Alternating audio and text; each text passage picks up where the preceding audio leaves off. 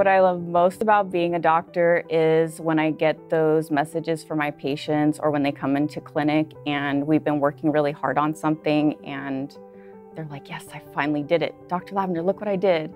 And I'm like, you did that. It's not me. They're like, thank you, thank you. I say, no, it's not me. It's you put in the effort and you should be really happy that you did that. When I meet someone for the first time, I like for them to know about me that I'm a really hard worker and I put a lot of time and effort into not only getting to know my patients, but trying to help them with achieving their goals. And I'm not the type of person that gives up on them, and I hope that we can foster a relationship that allows us to do that.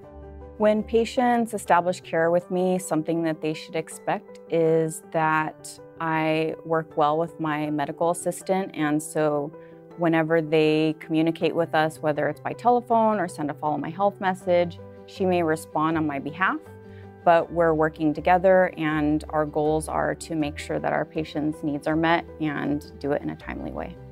What I would love for my patients to say about me to others is that I am a compassionate doctor, that I really listen to them, and that I've given them the tools to live a healthy life.